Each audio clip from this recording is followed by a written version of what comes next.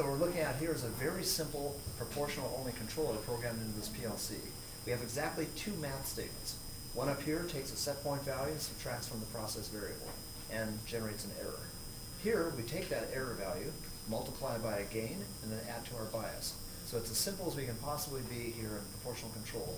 I guess we could have also put this into this one math statement. I could have done everything in one single math statement if I wanted to. However, we're going to find out later when we calculate integral, it's nice to have the error as a separate variable. Looking at my data view right here, you can see the 5 floating point variables I'm using. df3 is the output, df1 is the process variable, df5 is my set point, df7 is the bias, and df10 is the gain. Currently, I've got a bias value of 80%, a gain of 3, a set point value of 40, and my process variable is holding steady at about 45.7. So about 5.7% error. Since this is a proportional only controller, you're always going to have some offset or error.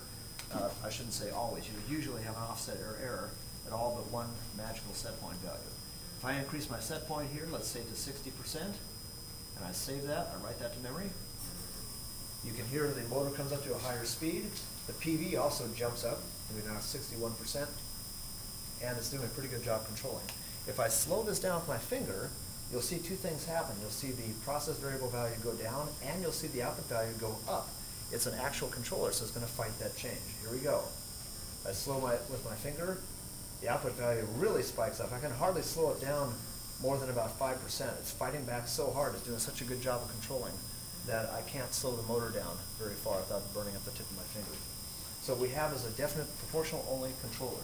I can change the gain value right here. For example, I can go to a gain of 5 just to show you what that will do. And you can hear the motor start to oscillate.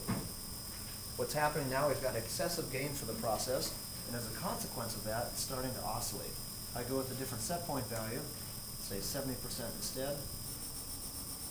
Here we're into a region of the control of the process where we're definitely unstable. I have too much gain. Now, class, just for review, when you were controlling this very same motor process, the same desktop process using the Siemens controller, how high of a gain could you tolerate? 0.7, 0.8. Remember a gain of about 1.0 we started to get unstable? How come this can handle a gain of up to 4? It's faster. What's happening with the Siemens controller has a slower scan rate. And as a consequence, more stuff happens in that dead time. So you have to tone down your gain. You literally have to detune the process just so the controller doesn't mess things up. Here the PLC has a much, much faster scan time. As a consequence, we can get away with a higher gain value. If we were to have an analog control in this process, the analog is as fast as it gets. We could tolerate a much higher gain value than even that. Because this is a very fast-acting process, you really need a fast-acting controller to keep up with it. The slower the controller scans, the more problems you have with this.